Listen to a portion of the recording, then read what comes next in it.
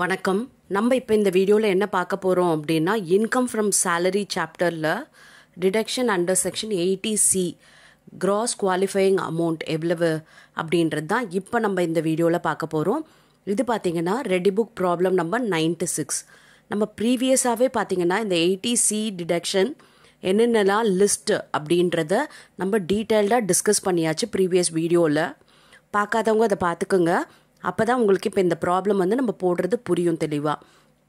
S, இப்போ problem பார்க்கலாம். Mister Sharma is an individual with the following income. Okay, ஷர்மாவோட income டீட்டெயில்ஸ்லாம் கொடுத்துருக்காங்க. Salary ₹28,000, DA ₹2,000, value of taxable perquisite ₹7,000. His disbursement are ₹5,000 as premium on policy with LIC of ₹60,000 on his own life, 800 on policy of ₹10,000 on the life of his major son. He is a member of a recognized provident fund and 12% to which an equal amount is contributed by his employer. Interest accruing to the fund is ₹800, which has been calculated at 9%. He has also deposited ₹4,300 in 10-year account under Public Provident Fund. He buys National Savings Certificate 6th issue for ₹10,000. Term deposit with Canara Bank ₹10,000. He has paid college fees of his 2 children. Tuition fee of 2 children at ₹13,000 per child. Development fee of ₹30,000 per child. Compute his income and deduction under section 80C. If he has investment in eligible equity shares of ₹46,540, find the qualifying amount deduction under section 80C. இப்போ பார்த்தீங்கன்னா இதில் வந்து ஷர்மாவோட income கொடுத்துருக்காங்க and அவரோட contribution எதுலெல்லாம் அவர் contribute பண்ணியிருக்காரு அப்படின்றது கொடுத்துருக்காங்க. And அது மட்டும் இல்லாமல் அவருக்கு வந்து அடிஷ்னலாக வந்து இன்னொரு கொஷின் கேட்டிருக்காங்க. அதாவது ஈக்விட்டி ஷேர்ஸில் அவர் கான்ட்ரிபியூட் பண்ணியிருக்காரு அப்படின்னா அவரோட டிடக்ஷன் 80Cயில் எவ்வளவு அப்படின்னு கேட்டிருக்காங்க. அண்ட் இந்த இன்ஃபர்மேஷன்லாம் வச்சு அவரோட டிடக்ஷன் 80Cயில் என்னன்றது நம்ம கால்குலேட் பண்ண போகிறோம். அவரோட சேலரி இன்கம் கால்குலேட் பண்ண போகிறோம் அண்ட் இந்த 80Cயோட டிடக்ஷன் அமௌண்ட் என்ன அப்படின்றத நம்ம கால்குலேட் பண்ண போகிறோம். ஓகேவா? ஃபஸ்ட்டு நம்ம சேலரி இன்கம் என்னன்றதை கம்ப்யூட் பண்ணிடலாம். அதுக்கப்புறம் 80C டிடக்ஷன் என்னன்றதை பார்க்கலாம். ஓகே, ஏன்னா இந்த கொஷனில் ரெண்டுமே கேட்டிருக்காங்க பாருங்கள், computers income and deduction under section 80C.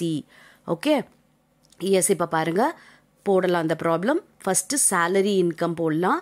Salary பார்த்தீங்கன்னா 28,000 ரிசீவ் பண்ணுறாங்க. அது ஃபுல்லாகவே டேக்ஸபிள் வந்துடும்.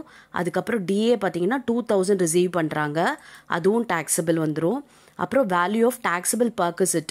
ஓகே, வேல்யூ ஆஃப் பர்க்விசிட் 7,000 எழுதிக்கலாம். பாருங்கள் எழுதியாச்சு. அதுக்கப்புறம் பார்த்தீங்கன்னா எதில் அவர் கான்ட்ரிபியூட் பண்ணியிருக்காருன்னு கொடுத்துருக்காங்க. LICயில் வந்து கான்ட்ரிபியூட் பண்ணியிருக்காரு. இது 80C டிடக்ஷனுக்கு வரும். அண்ட் அவரோட ஓன் லைஃப்க்கும் சரி அண்ட் சன் லைஃப்பும் சரி அது 80Cக்கு நமக்கு வரும். He is a member of recognise provident fund சொல்லியிருக்காங்க இல்லையா, 12% கான்ட்ரிபியூட் பண்ணியிருக்காரு. அண்ட் அது ஈக்குவல் அமௌண்ட் வந்து எம்ப்ளாயரும் பண்ணியிருக்காரு. அப்போ எம்ப்ளாயர் கான்ட்ரிபியூட் பண்ணது நம்ம சேலரி இன்கமில் காட்டணும். ஓகேவா? அதாவது இவரோட கான்ட்ரிபியூஷன் 80C டிடக்ஷனுக்கு நம்ம கிளைம் பண்ணலாம். அண்ட் எம்ப்ளாயரோட கான்ட்ரிபியூஷன் பார்த்திங்கன்னா நமக்கு சேலரி இன்கமில் வரும். எவ்வளோ பர்சன்டேஜ் எம்ப்ளாயர் கான்ட்ரிபியூட் பண்ணுறாரு அப்படின்னா 12%. ஓகே, சேலரி இன்கம்ன்றது இங்கே என்ன அப்படின்னா பேசிக் சேலரி டிஏ என்டர்ஸாக இருந்தால் வரும், கமிஷன் ஆன் டர்ன் ஓவராக இருந்தால் வரும். இப்போ டிஏ வந்து என்டர்ஸ் கிடையாது அண்ட் கமிஷன் வந்து கொடுக்கவே இல்லை. அப்போ வெறும் இந்த பேசிக் சேலரி 28,000ல் நம்ம 12% போட்டோம்னா 3,360 வருது. ஓகே, இப்போ எக்ஸம்ஷன் இதில் கிளைம் பண்ணலாம். எக்ஸம்ஷன் எவ்வளோ பார்த்தீங்கன்னா 12% தான். அப்போ இந்த சேம் 3,360மே எக்ஸம்ஷனாக கிளைம் பண்ணிடலாம். அப்போ நில் தான் இது டேக்ஸபிள். ஓகே, நெக்ஸ்ட் பார்த்தீங்கன்னா இன்ட்ரெஸ்ட் ரிசீவ் பண்ணுறாங்க.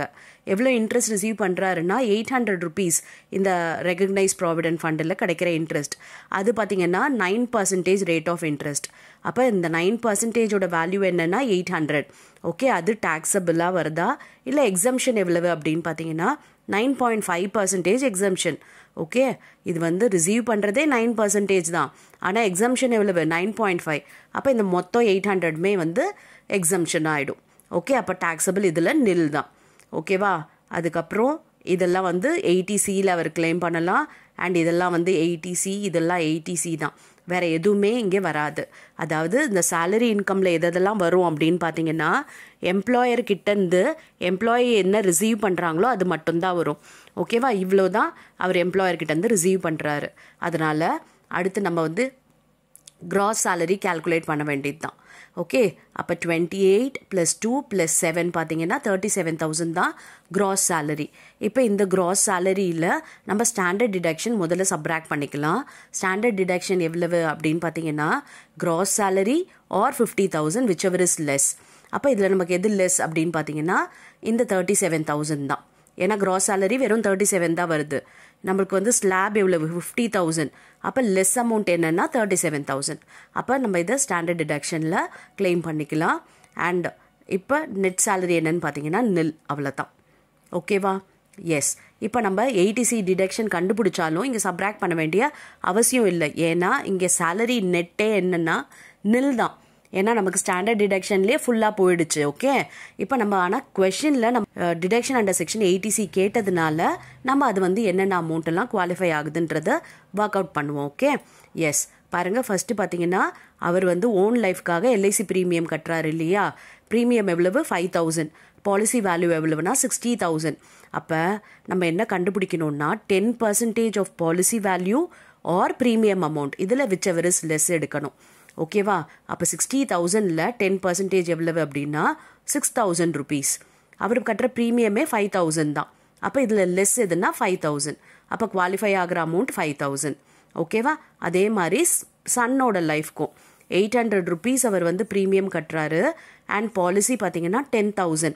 அப்போ 10,000ல் 10%னா 1,000 rupees. ஓகே, 1,000 rupees 800 அப்படின்னு பார்த்தீங்கன்னா லெஸ் வந்து 800 தான். ஸோ 800 குவாலிஃபை ஆகுது. ஓகே, இப்போ அடுத்து பார்த்தீங்கன்னா வேறு என்ன கொடுத்துருக்காங்க, recognise provident fund. Recognise provident ஃபண்டுக்கு இவரும் கான்ட்ரிபியூட் பண்ணுறாரு. ஈக்குவல் அமௌண்ட் எம்ப்ளாயர் பண்ணதுனால சேலரி இன்கமில் காட்டணும். இவரும் அதே அமௌண்ட் கான்ட்ரிபியூட் பண்ணுறாரு இல்லையா. அப்போ 28,000 × 12% எவ்வளோ வரும் 3,360. Okay, S. அண்ட் இன்ட்ரெஸ்ட் பார்த்தீங்கன்னா வராது, இன்ட்ரெஸ்ட் எல்லாம் நம்ம வந்து எடுக்க முடியாது. அண்ட் நெக்ஸ்ட் பாருங்கள், 4,300 வந்து பப்ளிக் ப்ராவிடென்ட் ஃபண்டில் வந்து அவர் டெபாசிட் பண்ணுறாரு. அப்போ இது குவாலிஃபை ஆகும்.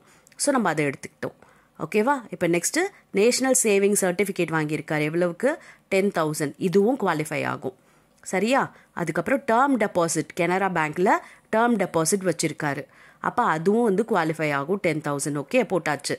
இப்போ நெக்ஸ்ட்டு டியூஷன் ஃபீ பார்த்தீங்கன்னா 2 பேருக்கு கட்டுறாங்க. எவ்வளவுனா ஒருத்தருக்கு 13,000 பர் சைல்டுக்கு 13,000. அப்போ 2 பேருக்கு எவ்வளவுனா 26,000. இதுவும் குவாலிஃபை ஆகும். ஓகே, டியூஷன் ஃபீ வந்து நம்ம கிளைம் பண்ணலாம். ஓகேவா, அவ்வளோதான். இந்த டெவலப்மெண்ட் ஃபீ வந்து வராது. ஓகேவா, எஸ். இப்போ இது எல்லாத்தையும் ஆட் பண்ணுவோம், எவ்வளோ வருதுன்னு பார்க்கலாம். 5,800, 3,360, 4,300, 10,000, 10,000, 26,000. பாருங்கள், 59,460. ஓகே, இப்போ சேலரி இன்கமில் நமக்கு நெட் சேலரியில் வந்திருந்ததுன்னா இந்த அளவுக்கு நம்ம டிடக்ஷன் கிளைம் பண்ணலாம். நமக்கு நெட் சேலரி நில்லுன்னு இருந்ததுனால நம்ம எதுவும் ப்ரொசீட் பண்ணலை. வெறும் இது குவாலிஃபைங் அமௌண்ட் மட்டும் என்னன்றதை கண்டுபிடிச்சிருக்கோம். ஓகேவா, இப்போ நெக்ஸ்ட் கொஷின் என்ன, இது வந்து ஃபஸ்ட்டு கொஷின். ஏபின்னு 2 கொஷின் கொடுத்துருக்காங்க பாருங்கள். Computers income and deduction under section 80C. Deduction under section 80C எவ்வளோனா 59,460. இப்போ அடுத்த கொஷின் என்ன பாருங்களேன், அதாவது investment பண்ணுறாராம் equity ஷேரில், eligible equity ஷேர்ஸில் 46,540 invest பண்ணியிருக்காரு. அப்போ இது வந்து இந்த 80Cக்கு குவாலிஃபை ஆகுமா அப்படின்னா நிச்சயம் ஆகும். ஓகே, அப்போ நம்ம என்ன பண்ணலாம், இந்த டியூஷன் ஃபீ வரைக்கும் அதே தான் வரப்போகுது, அதை அப்படியே போட்டுட்டு இந்த எலிஜிபிள் ஈக்விட்டி ஷேர்ஸ் 46,540 போட்டுக்கலாம். Okay, S. இப்போ இது எல்லாத்தையும் சேர்த்து ஆட் பண்ணால் என்ன அமௌண்ட் வருதோ அதுதான் குவாலிஃபையிங் அமௌண்ட். பாருங்கள், 1,06,000 குவாலிஃபையிங் அமௌண்ட். ஓகே, இதையும் சேர்த்து குவாலிஃபை ஆகுது 80Cக்கு. புரிஞ்சுச்சா? எஸ், ரொம்ப ஈஸியாக இருக்கு இல்லையா அந்த ப்ராப்ளம்? ஓகே, உங்களுக்கு ப்ராக்டிஸ்க்காக இதே மாடல்லே ஒரு ப்ராப்ளம் கொடுக்குறேன்.